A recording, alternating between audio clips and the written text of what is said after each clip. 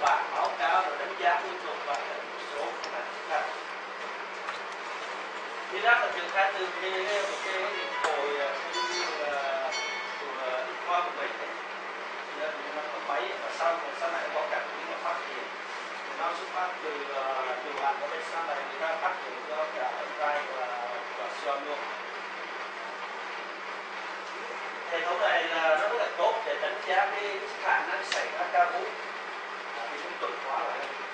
BI-RADS là rất là đáng, nếu mình đánh giá chính xác của nó thì nó rất là đáng tin vào, đáng tin cậy và phân loại báo cáo những điều làm tránh cái sự lẫn lộn, giải thích các hình ảnh và thuận tiện của việc kiểm tra đánh giá và đánh giá sai thôi, còn đánh giá đúng thì không như là cái hình ảnh đó để theo dõi kiểm tra rất là chính xác. Cái bản báo cáo gồm là các cái bước theo thứ tự mô tả hình thức, rồi mô tả các cái dấu tích có ý nghĩa so sánh kết luận và lời đề nghị. Thì cái phân loại về đánh giá gồm có từ 0 đến 6. Từ 0 tức là đánh giá hoàn toàn và mình chưa phát hiện ra tổn thương gì, không kết luận được cái gì.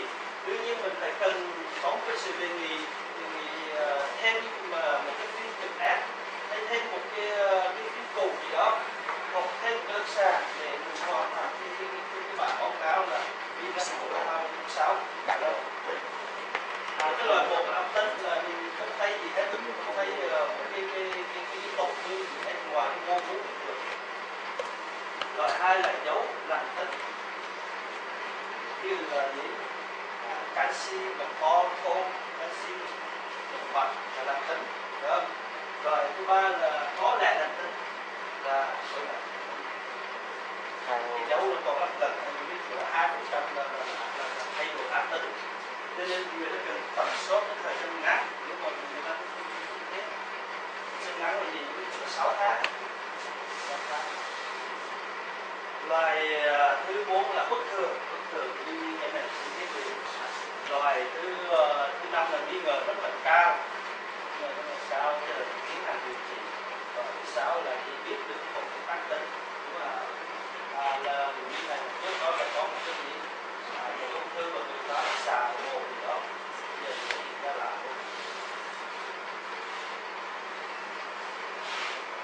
BI-RADS không tức là gì, là một cái nhận ra một cái khảo sát vụ ảnh mà chưa hoàn toàn cái bản báo cáo mình biết là đánh giá 1/3/5 cần thêm gì phụ ép không lại siêu gì đó rõ ràng hơn.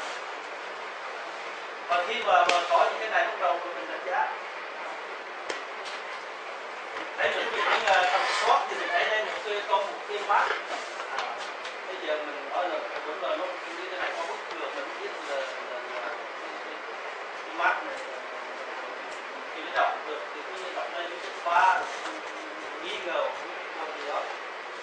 Nhưng mà nếu mà có một phim cụ, đây phim cụ trước đây là 4 năm trước, cái này thì bây giờ phát hiện cái này rất là nghi ngờ. Người ta tiến hành ép phóng đại thì thấy có 2 cái vị trí hai bên như vậy đó. Như thế này, đây là cái này có cái cục mới này, ép ra thì người ta cảm thấy rõ hơn và người ta xếp đi cấp 5 hoặc cấp 5 là cái điều chỉnh là nghi ngờ quá cao rồi.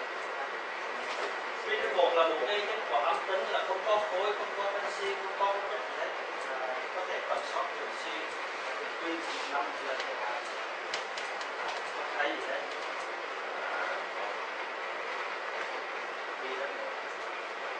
BI-RADS 2 nó cũng bình thường mà, nhưng mà mình cũng nghi ngờ gì cái ung thư ở đây nhé, không?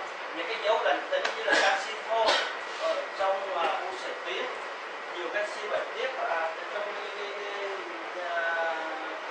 nhầy chẳng hạn, những cái cục tiêu mở nang dầu, mở nang sữa, đổ hợp.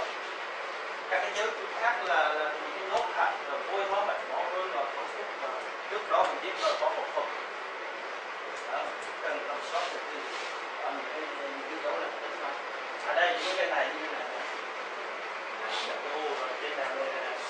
nang dấu lệnh tính.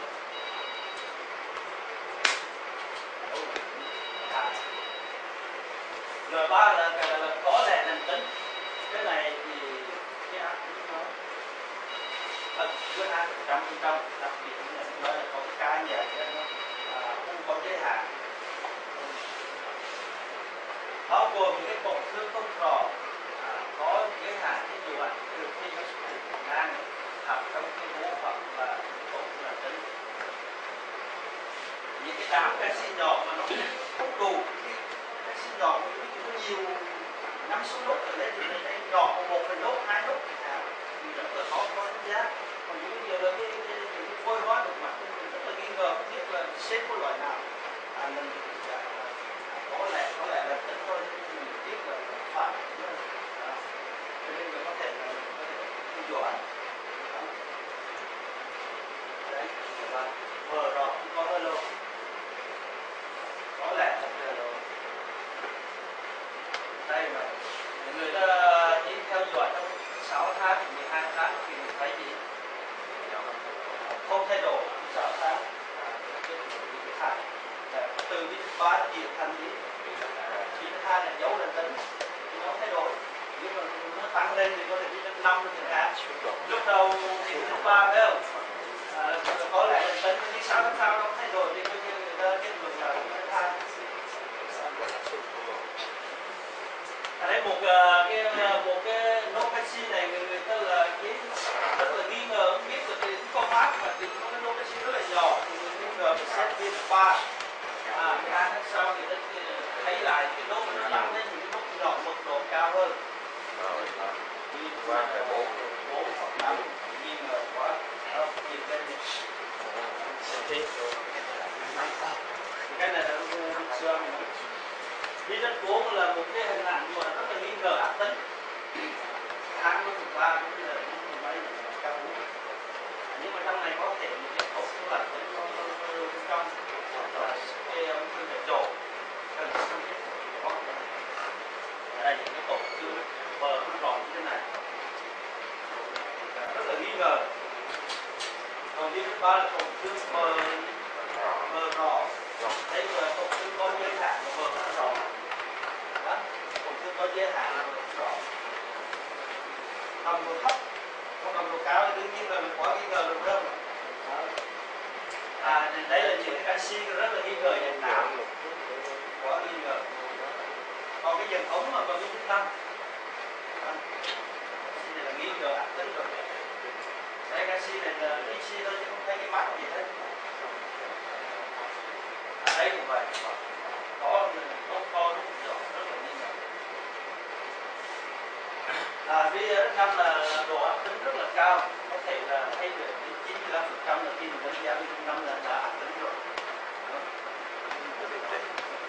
Nhưng mà có như phải thầy lòi lúc này thì nói là những áp xe hoặc là coi như là trước đó chấn thương hoặc phẫu thuật thì nó sẽ nhằm vào chỗ này, nếu mà nó lòi thì sẽ đó nó nhằm vào áp xe này.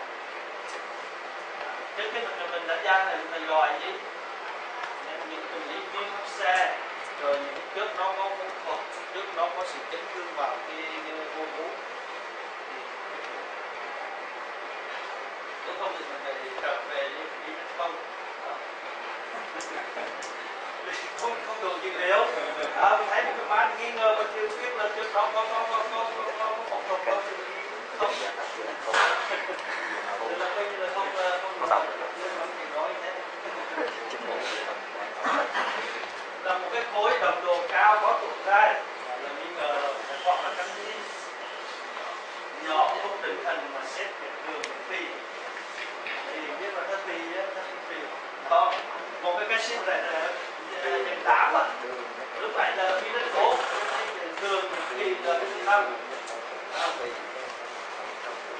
khối tụ gai không đủ nhất kèm canxi nhiều hình thể. Đây là cái đường đây, đường còn nhiệt phi này, nhiệt phi là viên hình tam giác vậy, nó hướng phi vào. Và đương nhiên bản chất canxi đó là gì? Canxi micro canxi, rồi cái hình dạng không có hình dạng nó rõ ràng, cũng vô định hình, không rõ nhiều và nó phân bố theo dạng đường hoặc dạng thủy thì là theo mấy cái cú có từ 8 đến 6 đến 8 thì đó. Cái này thì cũng là rất năm rồi. Còn cái này một cái là vì nó 6 là cái loại trước đó người ta đã biết là có vú rồi, bây giờ người ta có thể người ta cắt cái vú đó mà người ta phải bóc hoặc người ta xả cái vú vào ngay cái vú gì đó, mình sẽ check lại cái giá rồi. Chắc 5 phút rồi kết thúc. Đây qua về bây giờ đây là các cái bộ xương có cái canxi rất là nhiều. Đây là cái đám canxi này là dạng đám, canxi ác tính của dạng đám là BS4.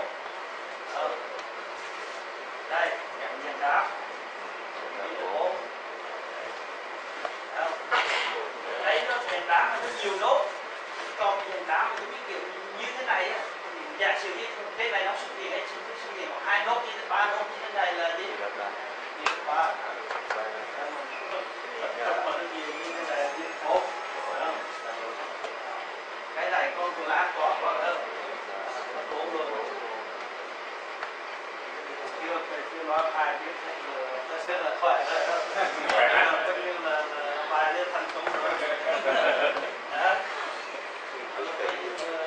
Đánh giá là chứ ra là bây giờ đọc được ông sư phụ rồi nhiều ảnh có thể nhìn tới. Đây mình rất mấy. Dấu làm tính. Đây là một cái cục chứ mà dấu là dấu thấu phân, tức là UM là tính rồi cần gì nữa đó. Cái này đồng đồ một hợp là một dấu là tính. Đi đến 2 thì tôi đã tốt rồi. Xong qua đơn giản. Cái này gì? Dấu là tính, đây là cái gì đang dầu mà. 2 thôi đó.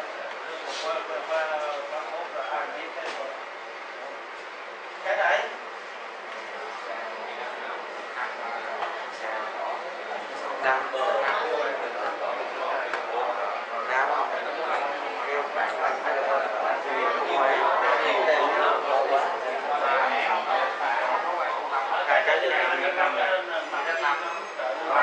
cái canxi là số, cái này là có tính gì đây, đấy một cái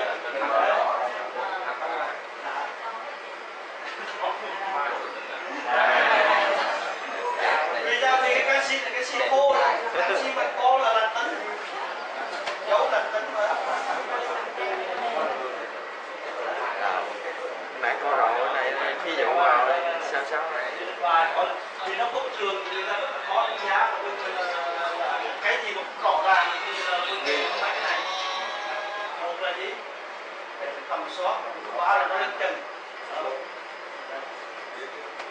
Đây nó có cái gì cái gì